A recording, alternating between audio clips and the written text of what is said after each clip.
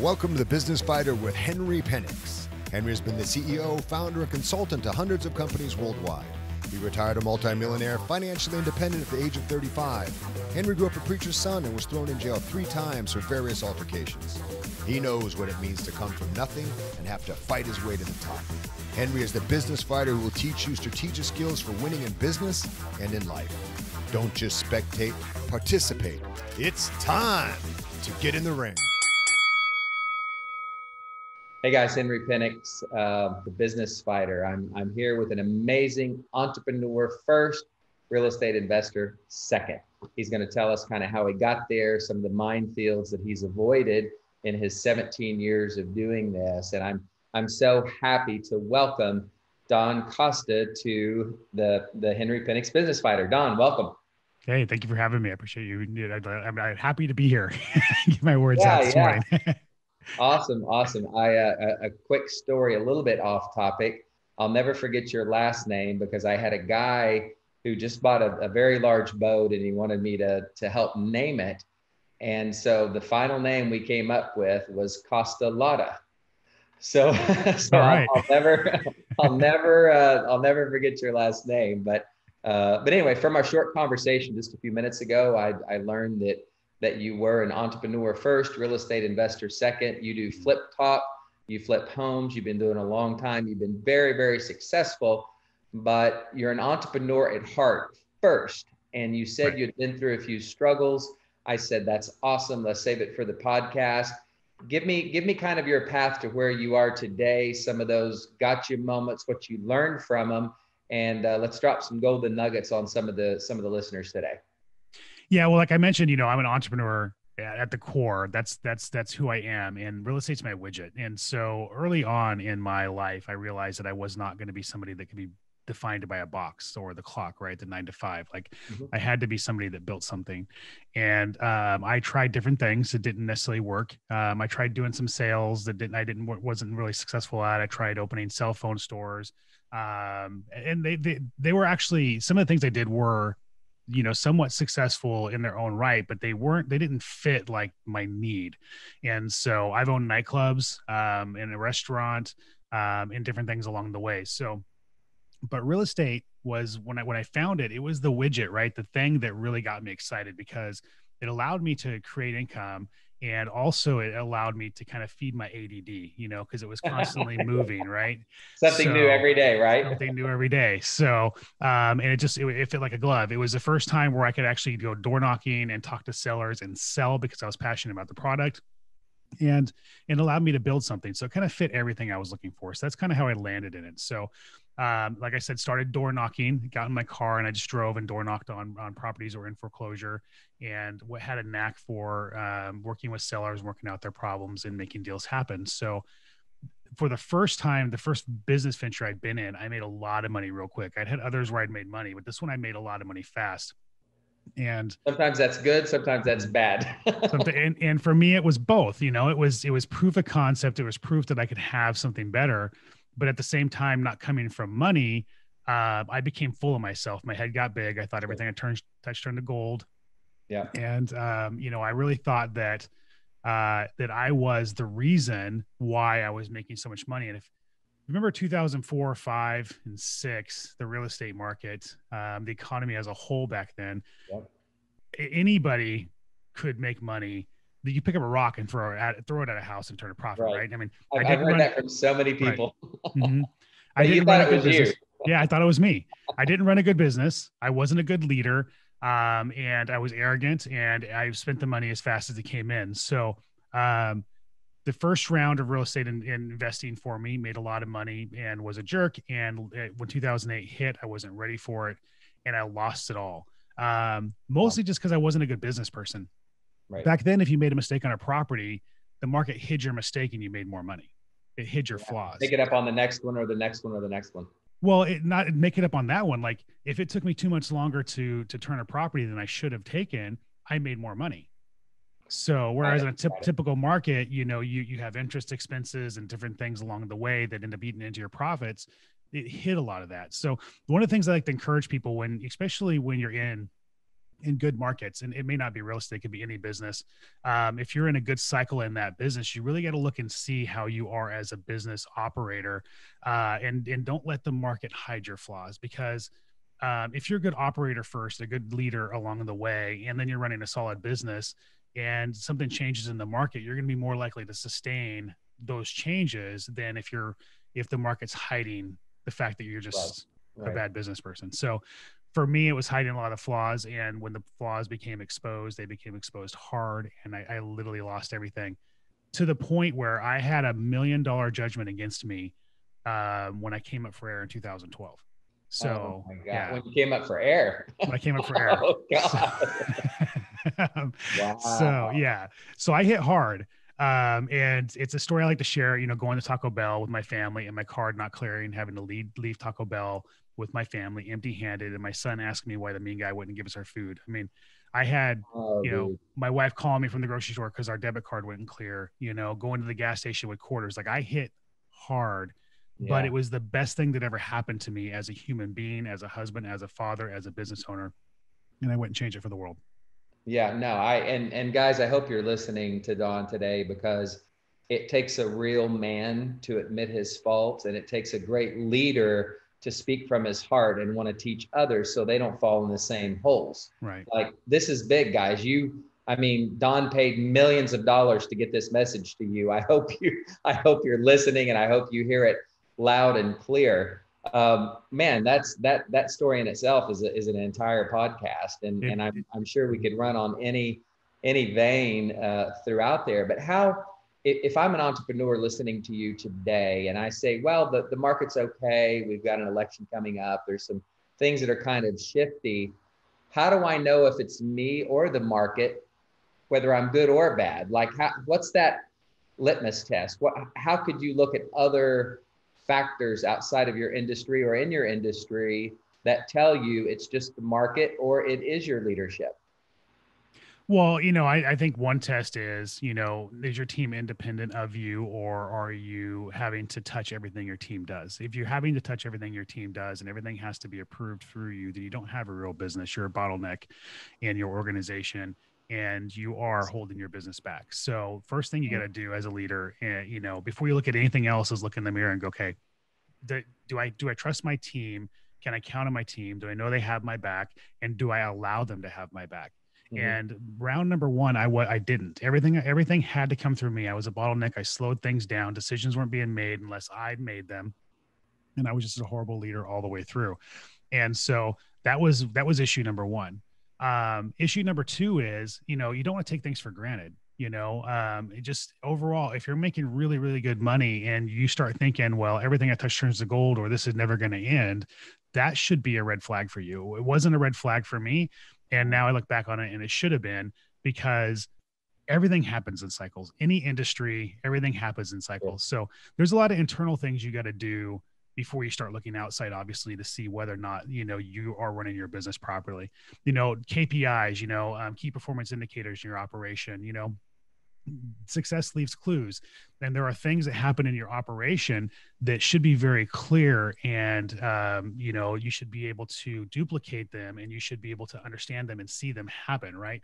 And so, are you tracking your numbers? If you're spending a certain amount of marketing dollars, are you tracking the results through to see if the results are consistent and something that you can duplicate? And and most people don't do that, dude. I've seen people waste tens of thousands of dollars on marketing alone, and they don't track the results. Why they don't, I have no idea. I mean, that's a lot of money. Yeah. And you should know. I mean, and there's tools to do that with now, right? Yeah. And I mean, as much as an Excel spreadsheet, if you have to get simple and just make sure that you're tracking things. And look, I'm not a data geek by any means. Like, I'm an entrepreneur. I'm ADD. I love creating things. I don't want to get caught in the weeds. But man, when I started looking at the data in my business, and the fact that if I spent $1, it gave me X amount of dollars return in this particular marketing channel, and I started getting even worse. I started split testing down and figuring out, okay, because I send postcards, right? This postcard with this color into this list gets a better result profitability wise than this one with this color. And that stuff gets exciting. And then you can start pouring fuel on that fire. And then you go into diminishing returns. So now you know that if I get to X amount of marketing dollars in this particular segment, it stops being profitable. And you can see that, and you can start to manage your business at a whole different level. But that's again, that's another podcast. So and guys, I want you to get what he just said, because a lot of people don't know that. A lot of people think if you spend 100 and get 200, then you spend 1,000, get 2,000, then you spend 5 and get 10, but you spend 20 and get 10, yeah, or 21. right. You know, that's diminishing return, and you have to watch that too, because once you hit those peaks, it's time to split test or go into another vein and try another segment out. Yeah.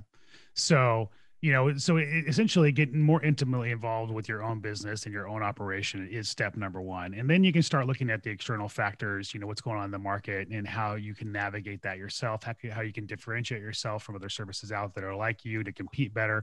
You start to layer these things on.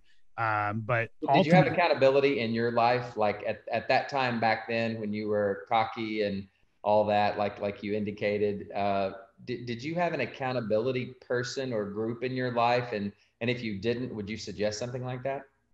I did not, and I absolutely do suggest it. So I run a mastermind community. I'm part of masterminds, and I think that is one of the true reasons why I'm able to be stable and successful now.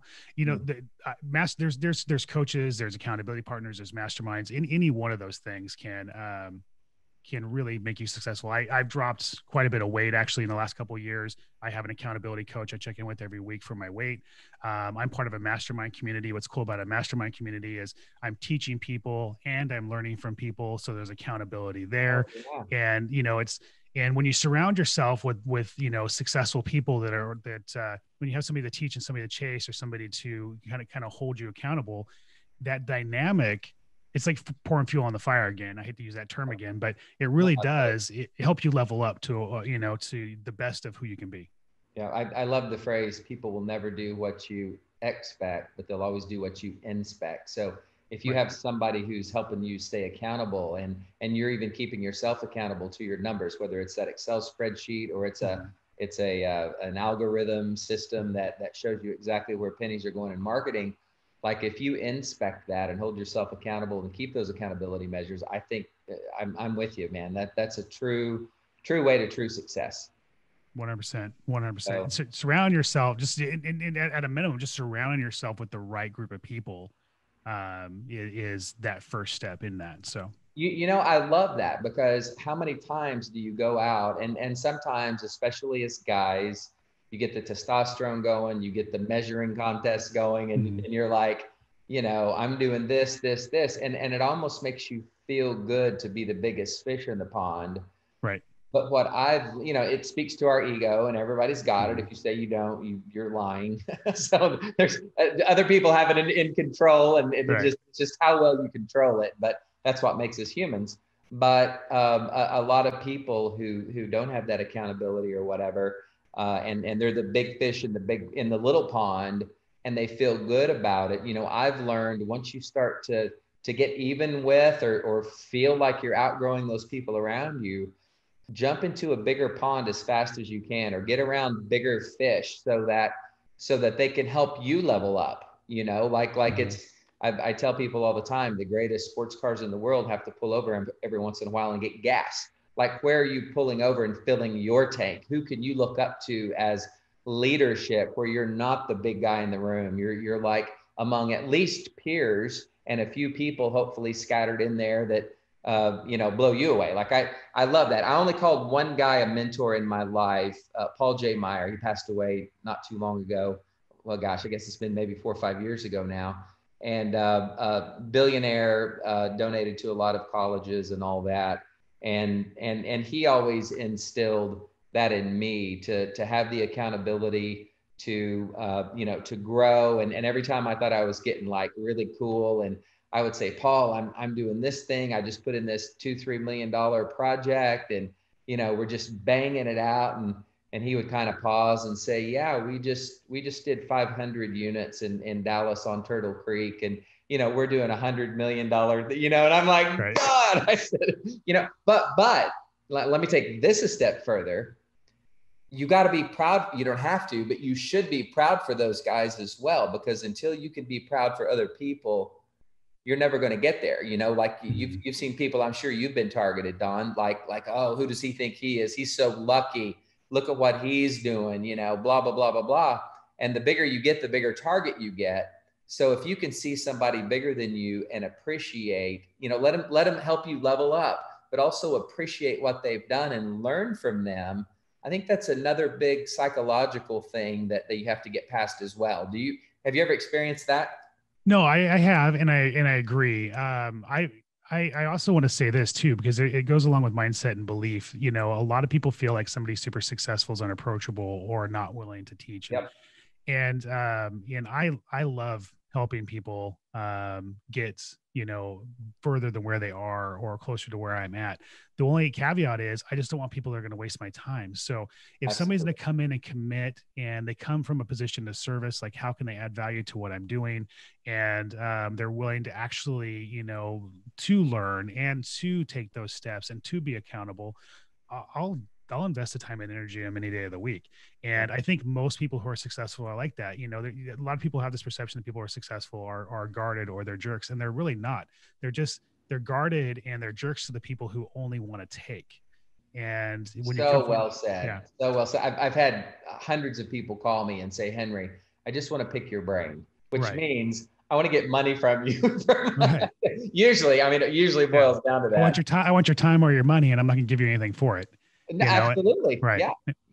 Instead of, hey, Henry, how can I serve you? How can I help you? You know, I'm aspiring entrepreneur here. I'm willing to do the work. You know, can I intern with you? Can I work for you for free? Can I run your laundry? You know, it's somebody with that attitude. I'm gonna be like, hey, how can I help you? Same. 100%. Yeah. Exactly. Same. I'm the exact same way.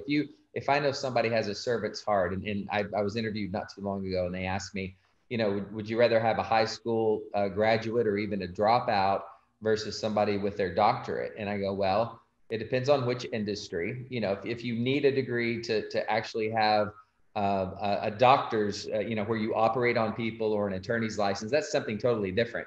But if I've got a high school dropout versus somebody who has their doctorate in philosophy or whatever, and this high school dropout is just kicking butt and taking names and is there to do anything, anytime, any way with this pit bull mentality, versus this guy over here or girl over here who think they know it all and are book smart but street stupid, I'll take the high school dropout every time. You know, agreed. I mean, the best is if you can, you know, get somebody who has both. But I will go with the guy who's going to give his all, leave nothing on the field, and kick ass for you.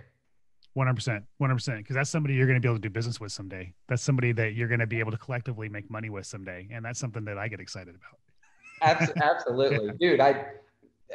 It's 20 minutes, man, and it feels like we've been talking for 5. Like I feel like we could go on and on and on. How do people get a hold of you? Tell me some things that you're doing. You've obviously got it figured out. You speak from your heart, and you're there to really help people. Tell my listeners how they can see more of you or get some stuff that you do. Well, I mean, I host a podcast called Flip Talk. I actually have 2 out, Flip Talk and Flip Talk Rookie Playbook. Both of them talk about real estate investing, all aspects of it, from flipping houses to wholesaling to buy and hold. I have some courses out. If you're interested in what we got going on with the courses, you can always email me at don@fliptalk.com. And of course, we have a mastermind community for people who are real estate investors. And you go to beinthisroom.com for that, to check that out. Because of course, you want to be in the room with the right people, right? So, but yeah, a ton of free content out on Facebook. And you can always find me on Instagram at The Real Don Costa. So I'm everywhere. The Real Don Costa. Yeah. Okay, cool. Well, good, man. Hey, thank you so much for sharing your heart. I can tell you a person who wants to give and teach other people what you've learned, and keep them out of the school of hard knocks as much as you went through, and maybe save them a little time, energy, and money. So it's been a blast. I know we'll talk again very soon, and I want to thank you for being on my podcast. I appreciate it. Thank you. Okay. See you later.